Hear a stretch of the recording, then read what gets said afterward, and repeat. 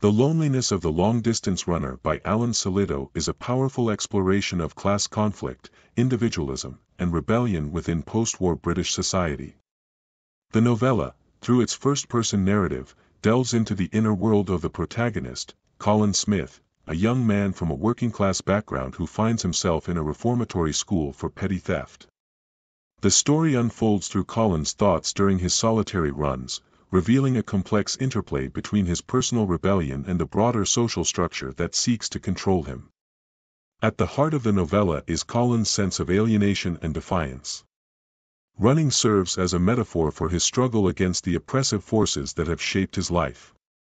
His long-distance running, ostensibly a way to gain favor with the authorities at the Borstal, becomes an act of silent rebellion.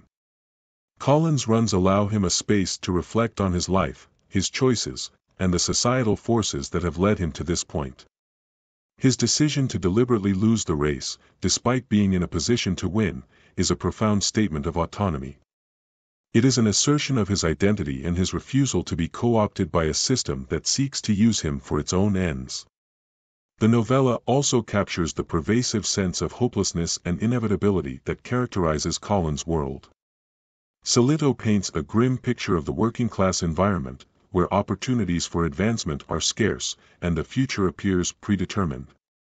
Colin's interactions with authority figures, whether at home, school, or Borstal, reflect a deep-seated resentment and mistrust.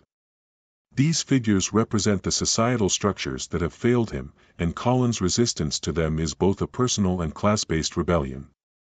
His refusal to conform, even when it would be in his immediate best interest, underscores the depth of his disillusionment with the world around him. Sillitoe's portrayal of Colin is deeply sympathetic, yet unflinching. Colin is not a conventional hero, he is flawed, bitter, and often self-destructive. However, it is precisely these traits that make him a compelling and authentic character.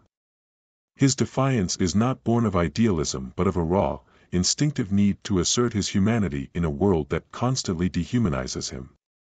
Sillitoe does not romanticize Colin's rebellion, instead, he presents it as a necessary, if tragic, response to a life of limited choices and systemic oppression.